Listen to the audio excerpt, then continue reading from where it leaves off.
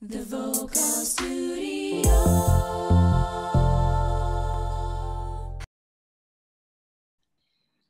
Welcome to our Friday podcast and our podcast generally, Find Your Inner Voice. We are the vocal coaches from the Vocal Studio Singapore. We'll be talking about vocal coaching, life around it, and a lot more. Thank you very much for having us today.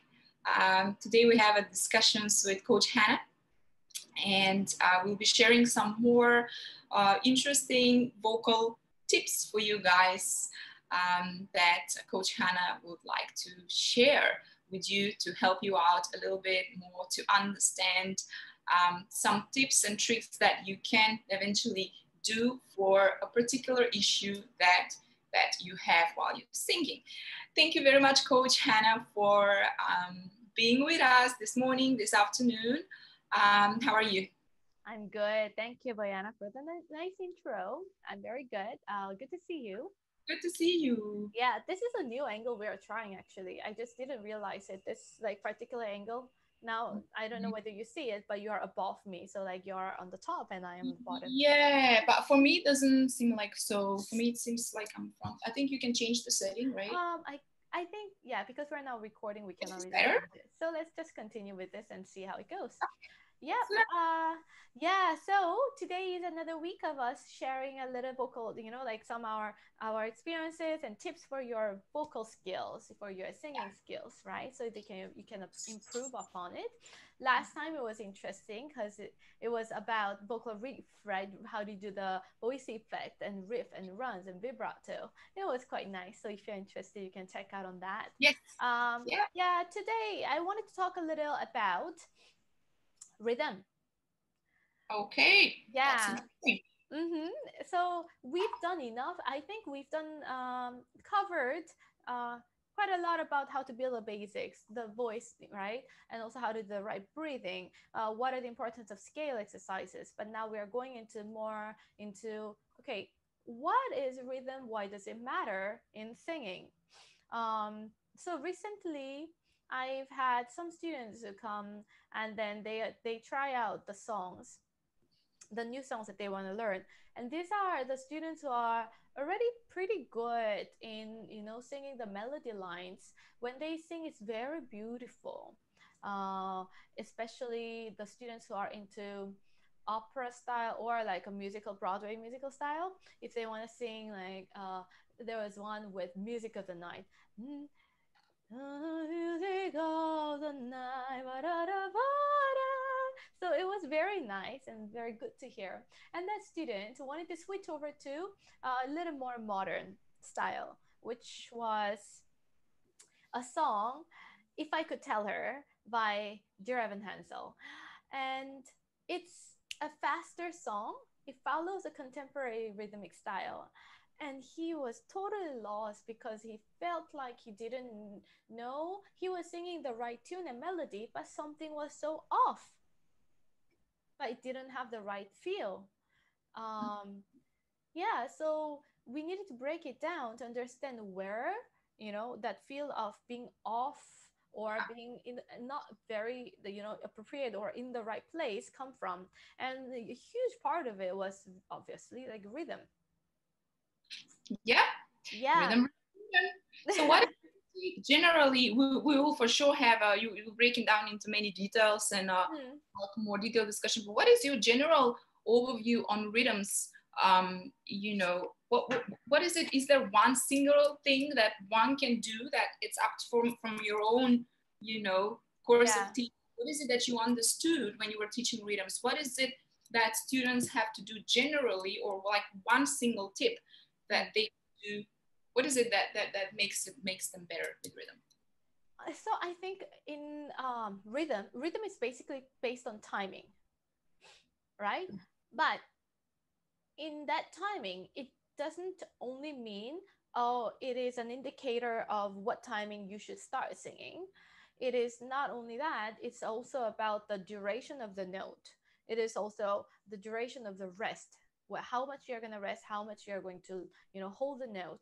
And there is also this aspect of how much accent you're putting on certain notes or on certain beat. So you have to think maybe a little more in those, in different levels. If you're a very basic level, beginner level singer, what you need, the first thing was you need to catch the pulse and the beat of the music, right?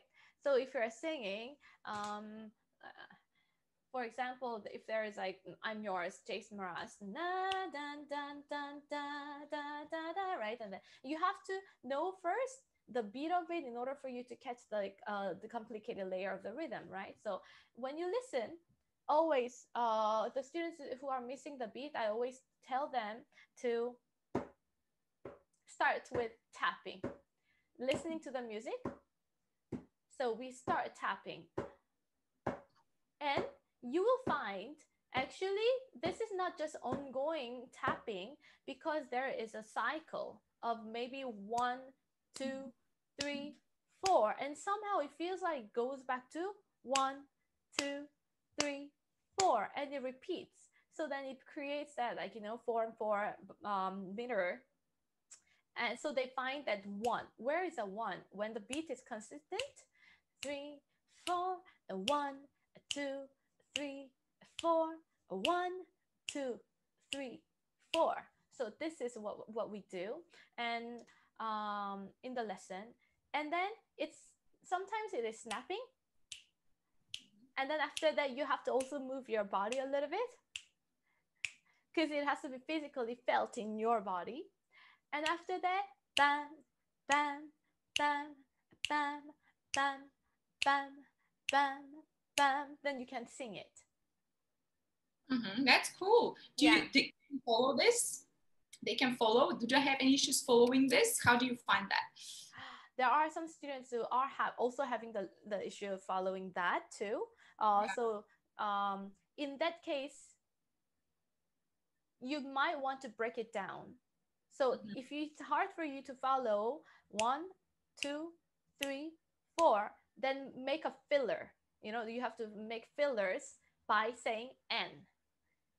1 and 2 and 3 and 4 and 1 and 2 and 3 and 4, and having those fillers help you to stay consistently with the beat. Right? Yeah. So always the first step is having the right understanding of the basic beat of the music. Okay, that's cool. Yeah, very good. That's an excellent tip. Thanks for sharing it. I think students really appreciate it. Yeah. And then also, so then you're moving on. It's for the more easier level, right? But then if you're moving on, where is the problem coming from? Now you start to be confused because some music doesn't follow this pattern. So it'll be easier if everything is going with a beat. And then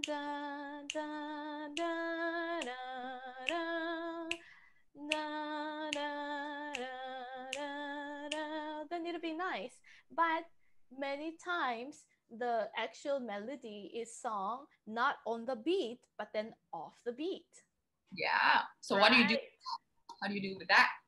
So that's where we are like having all this like confusion, like frustration. So now we have to go into practicing a little bit of the offbeat, right?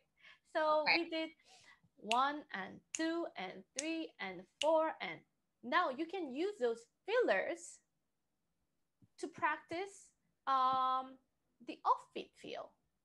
What I mean by that is instead of 1 and 2 and 3 and 4, and now you can go into 1 and 2 and 3 and 4 and 1 and 2 and 3 and 4 and, right? So then you get that very different feel. So then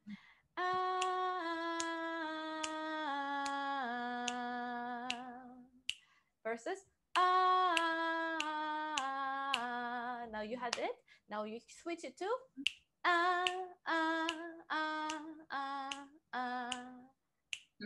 right? 1 and 2 and 3 and 4 and 4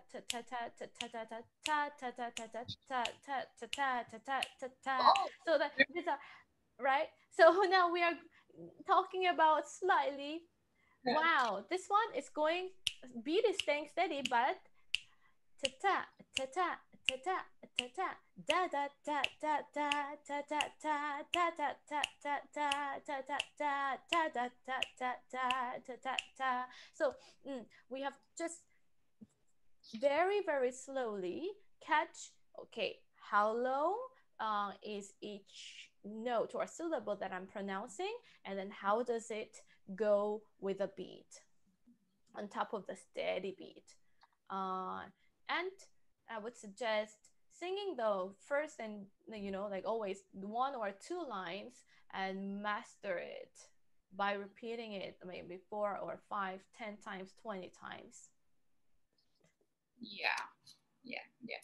That's good. Yeah, but obviously, yeah, all of this, it's fun. It's very fun. Yeah, I it is think very fun. very fun to be practicing rhythms. Yeah. So Yeah. how is your what else can we share about rhythm? How is your I personally love rhythms. Yeah, um, I'm very fascinated. Many years back when I was at uni in London, I started lessons yeah. with one of my musicians that I worked with, and he was playing the congas, and we started off a few lessons because I really was rhythm fascinated so I much see. because I come from a region that it's very Yeah. rhythm involved, right? And for us, rhythms is like, this is what we do for life, we just wake up and we do bizarre rhythms such as 7/8, 9/8, and all that, right? So we started practicing, and I realized that this certain, well, you need to have a lot of focus though. Your Yeah. focus cannot go anywhere else Mm, when you're practicing rhythms as a drummer, for mm, instance, as a conga player, mm. say. That's what I learned. And I learned that it's very fun that you have to actually, in the rhythms, there's a lot of music as well because you have to produce different sounds as you play, Yeah. as you're doing the congas. There's, if I'm not wrong, there's 7 different sounds that you have to do, and Mm, each sound has, your hand has to be in a particular position to produce that sound. mm. It was lovely though, but then I realized, oh my god, this takes a lot of practice, True. and a lot of focus and concentration. So maybe perhaps some kind of tip that we can give students is to be focused when they are, to be very aware of their own body, and to be very much in the song Mm-hmm. that they are doing. Try and concentrate as much as possible. Yeah. We all have a different level of ability to focus, right? Not everyone has that. That's also something that goes in many levels, right? But we need that concentration, focus, and yeah, like being very vigilant and like very aware, right? Really like using your full, like yourself, right? Your mind, your feel, your body, everything has to go into this. And like really, so the thing is, for this conga players, they're using their hand, and then they are making different kind of attack, right, to produce different kind of sound. Same thing I think also goes for the voice. When you want to create different rhythm and the color, right, you like add a little more diversity, a more vibrant feel, like more live feel. Then also, when we sing, sometimes some students sing in the right timing, but then still it feels very plain. That's because they don't put in, you know, the different qualities of voice for Yeah. different rhythm component, right? So it's somebody was singing like take me. There's this song called "Take Me to the Matador." Take me to the Matador. There is this song, and then he's very beautiful singer, but then somehow it felt a little bit plain when he sang "Take me to the Matador," and right, it doesn't have that feel. So what we worked on is okay, remove all the lyrics. Think about only the sound, remove the meaning of the lyrics, think about the sound now. And then if you used t, ta, the, this very simple syllable, how would you sing this to really show that feel, express the right rhythm, right? So then da, da, da, ba, da, da, da, ba. So it's now a little more scatty, but that's a really good way for him to just capture the rhythmic side of it, and also that comes with a nice emphasis, accented, right, feel. Mm-hmm. Yeah, yeah, So yeah. really we have to be more creative in trying to, express and learn the rhythm by maybe sometimes getting out of singing in our comfortable way of singing with the lyrics in front of you, right?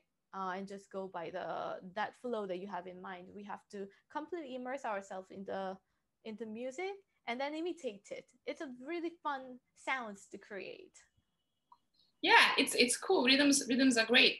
I had at one point in time, one student of mine told me, "Oh, I cannot do that. You're a very rhythmical singer." That was really funny. I laughed because see how people perceive you sometimes. You're rhythmical, you're not rhythmical. Yeah. Um, I think you just have to, rhythms are very connected to that kind of, wanting to do things, that sort of, passionate love for music that we have or we don't, or, So if you add a little bit more of feeling to your songs, that might also help you out with the rhythm in ways, and that can create some dynamic. But of course, that's more on the melodical side.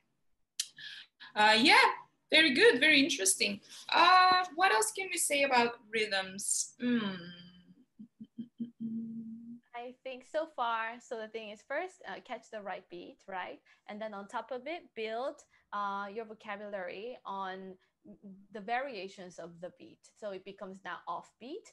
Maybe if you're interested in learning more about the syncopation, you can go and search more about it. So build the layers in order for you to sing in rhythm. And when you sing, when you apply your yeah the song and learn the rhythm from your song, um, try to imitate and really catch the sound first if you feel like you're missing the rhythm, and then after that, once it is there, then you can rebring the lyrics and try to express those rhythm qualities by singing with the lyrics. uh, other things other things that we can talk a little more about the rhythm. Hmm. Mm. Classical musicians, I don't know whether there's some people believe that, like for the classical musicians, it's very hard for them to convert to jazz, and a large part of it is, I think, it's also because of the rhythm difference, and then how it is placed. Yeah. Well, that's It's well, many aspects will be there, but I think like a big part of it also could be that. uh, yeah. It's actually really. It depends how you look at it. If you are a very serious singer in the classical music realm, then you will be required to have like really strong rhythm skills, regardless the fact that we're not really using them when we sing any classical pieces. When we sing opera, we're very focused on singing melodies, making a nice solid tone, making it loud or not loud, giving all sort of different techniques that are required. But the rhythm is actually there, but it's very connected to the breathing, you know. So breath, so the word goes a lot more to breath support, Mm-hmm. so that gives you the ability to have a good rhythm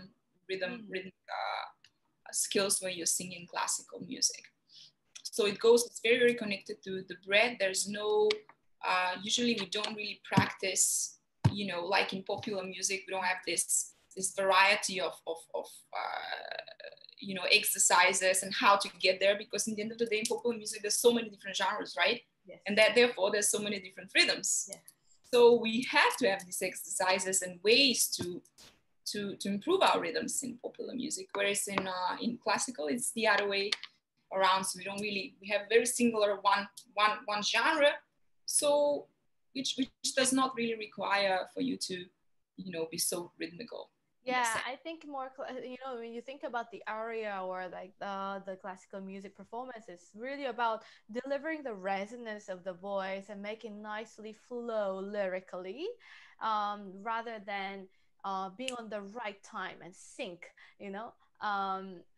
So that is the difference. I mean, both has like very good beauty, right? Like I get the goosebumps by listening to the the sopranos or the classical music, like the singers perform. uh but now if you are talking about you really doing the contemporary modern pop music and those genres, yeah, then you will need to delve a little more into, okay, how this does this rhythm really contribute to the music.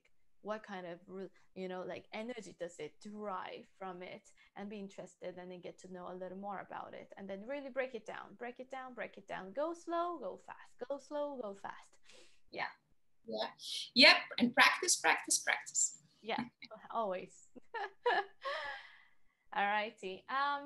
Any songs that you're doing that you're teaching these days that might be interesting for the students to look at, to learn the rhythm, Mm-hmm. various different rhythm. One that I just introduced, If I Could Tell Her, and then there is also, what did I do? Yeah, of course. I mean, My there's Heart we have a Says variety of students. From. We have a lot of variety of students with a variety of different songs. Yeah. That is all very, very different one from another. But if by any chance you want to improve your rhythms, hope this can give you a little bit of hope and some kind of wish to indulge a little more into rhythms. Yeah. And we can help you out with that. Yeah. Okay, I think that's probably around the time that we have to Yes. sort of say bye to you, and thanks very much for listening to our conversations. Thank you, Hannah, for sharing this rhythm this rhythm conversations, vocal tips in this case for how to get better with rhythms when it comes to singing, right? Okay, if you wanna see us and listen to us next time, we'll be sharing another interesting topic for you all. And thanks, Hannah, again for this. And hope everyone has a very beautiful afternoon, evening, or whatever. And we will see you next for our next podcast. Thanks so much. Thank you. Thank you. Bye. Bye.